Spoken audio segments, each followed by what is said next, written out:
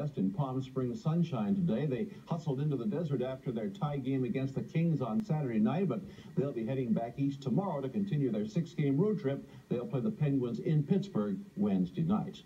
You know, although it may be hard to believe, when the Oilers play a home game at the Coliseum, there's nearly as much action off the ice as there is on. We took our cameras behind the scenes at last week's Oiler-Islander game, and what we found out has turned into a 5-part series that we call the Rink Rats. Alan Stafford has part 1 for us right now.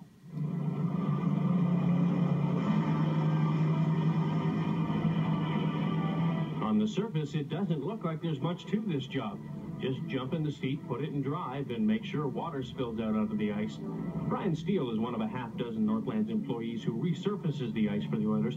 He's been handling this chore for 5 years, and he says it's not as easy as it looks. You know, there's a lot to do. You have to turn your water on and off. You raise your blade to shave off whatever amount you want, and it takes a while to master the pattern. It also takes a while to master a cranky Zamboni machine, as Brian discovered the very first time he resurfaced the ice for an Oilers game. I went onto the ice, and I took my first turn, and I was driving along the boards, and as I got into my first corner, the machine stalled on me. It just died. And, you know, like I say, I was nervous enough as it was, and, boy, luckily we got it started again, but I don't know what I would have done. But Brian isn't the only employee with a tough job at the Coliseum. For the last 11 years, this man has been keeping autograph hounds out of the Oiler dressing room, and dealing with overzealous fans requires a lot of diplomacy. Do you have a hard time explaining that to them sometimes? No, to drunks.